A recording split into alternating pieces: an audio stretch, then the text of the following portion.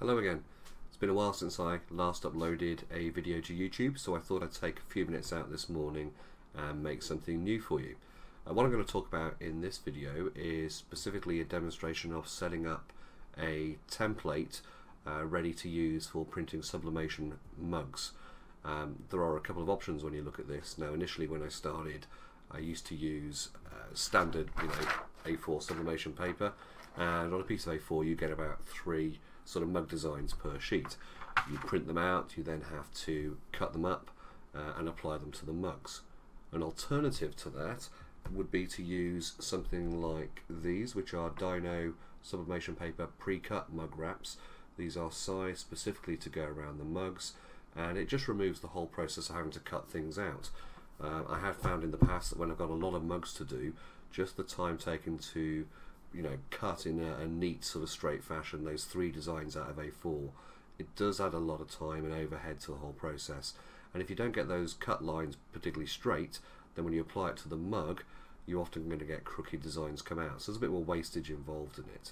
So these Dino mug wraps, as you can see, one side is plain, the other side has a little bit of sort of lettering on it, just so you can work out which way around they go. These are sized at 24 centimeters by 10 centimeters, so slightly larger than 11-ounce mugs. You'd find that if I do position the two together, hopefully you can see that if I have it flush with the bottom of the mug, there is a little bit of sort of kind of overlap at the top. I do tend to mount them flush to the bottom rather than have them sort of centered, so at least that way when you apply it you can leave it standing on a table without affecting the wrap. Okay, so what we'll do is we'll get sort of Photoshop fired up and we'll create a brand new file, set up all our guides so you can just see how I do that kind of stuff. I find that when I have a template set up, it saves me a lot of time for reuse. Each time I get a new order, I can just fire up the template and I know exactly where to put things. So let's create a new file. What I'm going to do is I tend to work at 300 dots or pixels per inch. I could go up to 600, but I think with the quality of print on the size of mugs you're dealing with, it's not really that noticeable. I'll change my width into centimeters, so I can set it at 24 by 10. So let's just create that. There we go, there's my blank mug wrap. If I just zoom out a little bit, obviously the camera's overlapping slightly, but I hope it doesn't impact it too much. Now what I like to do is I like to start off with a dividing centre line so I can see roughly where the middle is, and then I kind of work out from there. One thing to bear in mind with the mug itself is, I don't tend to want to print at the very, very top couple of millimetres or the bottom couple of millimetres, and also either side of the handle is about a sort of a 2 centimetre area that I don't tend to go into, because that's where you risk having sort of faded designs. So I do tend to mark those up with my guides. So the first thing in Photoshop, you do need to make sure you've got your rulers available for you. If you don't have those showing, you can go to the view menu, choose rulers or Control and R, Command R on a Mac to get those things up. Now because my mug wrap is 24 centimeters, it's pretty easy for me to find the middle, which we know is going to be at 12, so that's the center line. And the center line vertically, now if I was working on centered paper, of course that'd be 5 centimeters, but I tend to offset by a couple of millimeters towards the bottom, so I'm going to do it around about kind of 5.2 or thereabouts. Doesn't have to be perfect. I'll do 5.21, so I'm going to treat that as my sort of center position for the design. Now I'm going to have a guide at the top as well. I'm going to put that around about sort of 0.7.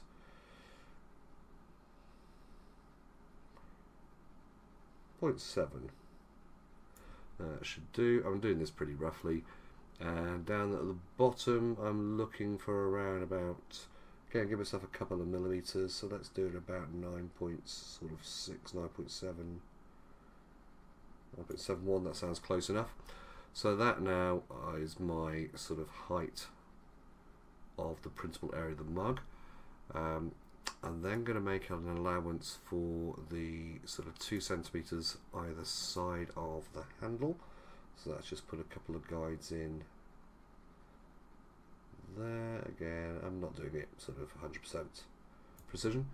And I will also just give myself, from that center mark, again, some guides at 2 centimeters either side.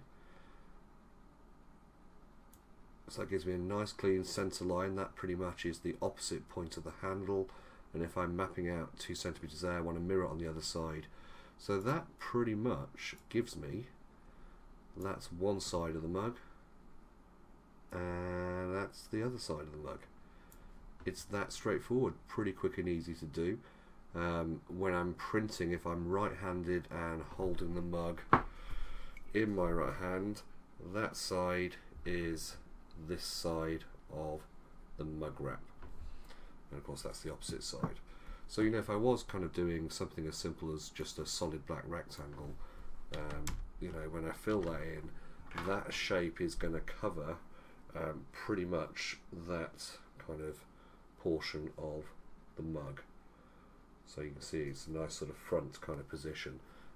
Depending on the size of the design, I might bring it in a little bit more, stay away from the top, but that gives me a nice easy area to work with. So I just take that out, and there we go, one mug wrap template ready to go. I can print onto that side, I can use that entire space if I want to, so sort of a full wrap would be something of those dimensions, but also having those dividing lines makes it quite easy for me when I'm trying to position, you know, text or images and I want it to be right bang in the center of the mug. Having those guidelines makes it just a little bit quicker and easier to do. So what I'm going to do is I will save this and I will upload it, and I'll put a link in the description so it's available for anybody to use if they want to. That's it really, just a nice quick short video for you. What I would quite like to know is, what else would you like me to do? If there are particular things you'd like me to cover in terms of sublimation to do with mugs, I also have a flat press, maybe some Photoshop techniques, anything like that. Put a comment in the comments area below and I'll see what I can do for you. Thanks.